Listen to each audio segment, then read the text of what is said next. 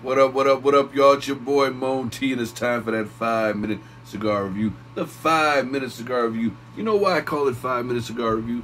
Because I try my best to keep these reviews within around about, give or take a few seconds, 5 minutes. Make it quick and easy so that you can use these quick, simple, direct to the point videos for your cigar decision-making process when you're out there looking for cigars and you want to choose something. You want something quick and easy. Hey, let me look at a review on this cigar. Where can I go? Oh, 5-minute cigar review, and I can find out what I need to know quickly. So, with that being said, let's get into it. Today's special guest is the Room 101 10th anniversary. Can you see that? It's a 10th, there it is, 10th anniversary. I don't know if you can see it, a little bit of a white out from the light coming out over there, but it's the 10th anniversary Room 101 from Senor, or not Senor, but Mr., let's call him Senor, Matt Booth. And Mr. Matt Booth, you've done it again. You've created a very good cigar. So good, I'm giving you 3 3/4. You know what? Screw that. I'm going to give you 4 fingers, baby. 4 fingers because it is a good cigar.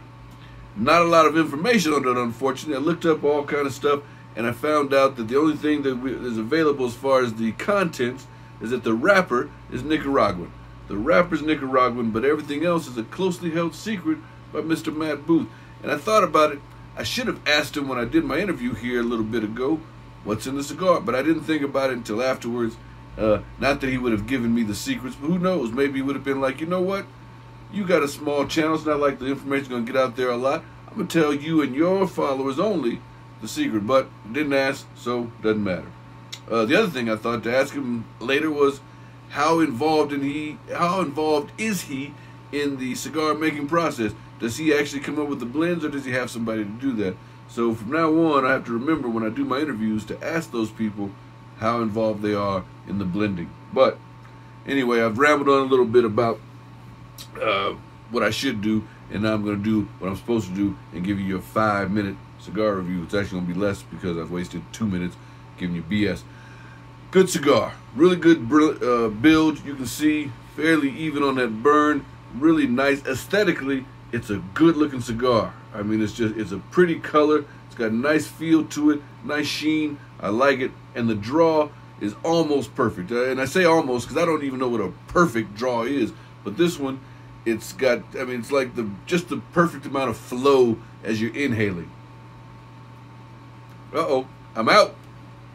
I've been talking so much. I went out. Let's light that baby up again. Do that a little bit up. Get it going. Here we go. This should be good to go. There we go. That wasted some time. But anyway, as you can see, it's got that good draw. Just enough resistance for me to feel like I'm drawing in, but not so loose that I feel like I'm sucking in air. You know what I mean? So good draw, good feel, good build. The flavors that I'm getting are more like a leather, a little bit of earth and sweet. As I was reading up on some stuff that mentioned cocoa and chocolate, I don't taste that, but I do taste something sweet. Cocoa and coffee, I'm sorry. Chocolate and coffee is what I heard or read, but I don't taste that. I taste more of like a sweetness, almost like just like a sugar content, but not sugar. I can't really explain it. It's just sweet, but the leather and the earth are there. It's a very good blend, very good, not like overly complex, but it makes you, the flavors are fairly distinct, I should say. You can taste each one.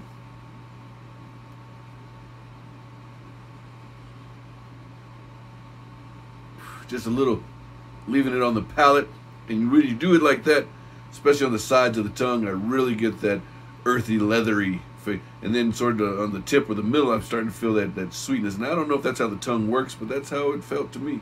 I got a few seconds here left, almost done. I'm gonna go over 5 minutes because I got to show you guys what I'm dealing with here in Denver, Colorado. I got to get up from my little throne, as you can see, and walk over to the door because I want y'all to see what I am dealing with here in Denver, Colorado.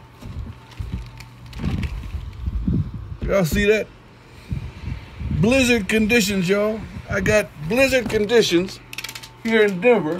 Hopefully that didn't white you out too much, but blizzard conditions It is March something. I don't even know what day it is. I think it's like March 18th or March 19th. And we got blizzard conditions here in Denver, Colorado, and that's what I'm dealing with. But you know, with all this coronavirus stuff going on and so many businesses closed, my job stays open all the time, so I got to go to work tonight. And you may ask, what do you do, Mo? None of your business. I ain't going to tell you. So, that's it. Y'all will see me soon. Hope you guys enjoyed this quick 5.5-minute cigar review and a lot of other BS. Don't forget, I'm doing it for you. And if I didn't mention, don't forget to like and subscribe. Don't forget to share, and don't forget to leave your comments. Share this video with other people who want that quick, direct. I really can't say direct when I think about it because I spend a little bit of time BSing. But if you want that quick review, share this with your boys, with your girls, with anybody. Y'all will see me soon. Peace out. Sorry, 6-minute review.